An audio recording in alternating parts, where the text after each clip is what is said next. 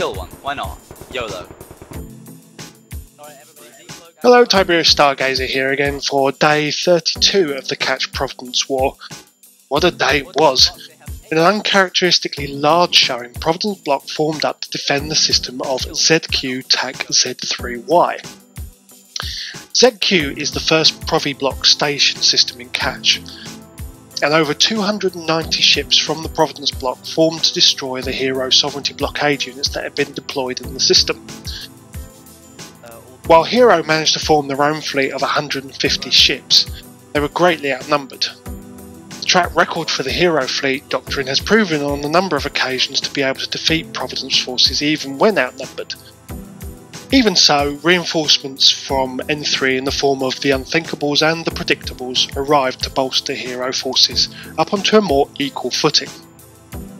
For a Hero FC perspective on the fight, you can see Blue Ice's video by clicking on the image on screen. What Hero forces did not expect was a radical change in the doctrine from Providence. Biding their time and waiting on the ingate in the system, Hero forces and allies jumped into the middle of a fleet consisting of Newting Armageddons and Dominixes. The fate of the Hero fleet was sealed, as logistics ships were targeted and rendered inactive by the heavy barrage of newts. Size were removed from field with ease, and scimitars were picked off one by one shortly after. While the bulk of the main fleet managed to pull range from the gate, it was severely weakened. The bulk of the fire from the main fleet picked off straggling Feroxes before turning their attention to the N3 fleet, and they were quickly decimated with over 8 billion ISK in ships destroyed in quick succession. While Hero and N3 did their best to whittle down Providence logistics, it was ultimately for nothing after a Sino was lit and 2 Triage Archons entered the field, giving Providence battleships the much needed boost to their survivability.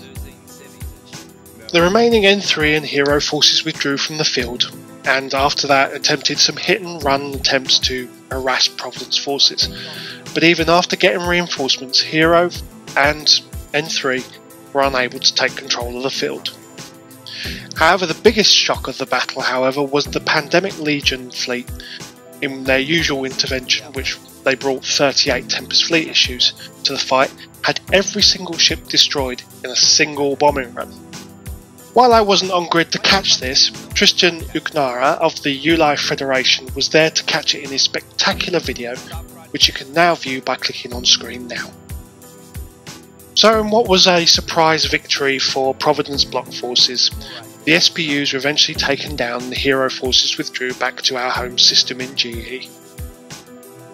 So until my next update, this is Tiberius Stargazer signing out and reminding you to always be brave.